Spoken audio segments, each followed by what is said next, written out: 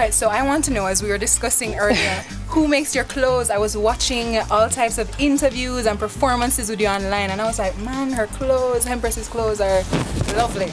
So who styles you? Who styles you? Well, I style myself. I create the designs in my heavens and always ask, you know, some dressmakers to stitch it. Well, this skirt was done by Ari Natural from same Jehovah Evil. So, okay. Yeah. So big up Ari Natural? Yes. And the material, you know, simple and cheap. Yes. I got it for $800 from Pablo, so yeah. And you see how it look nice on her? Yeah. So I want to know how you came about. I mean, it was just like November, December, you start really hear about Dexter Daps. So what was your big buzz? What really happened? Well, people, everybody know who you are at this point. Well, from the time. So have you had like chances to tour and stuff? Yeah, man, go all over.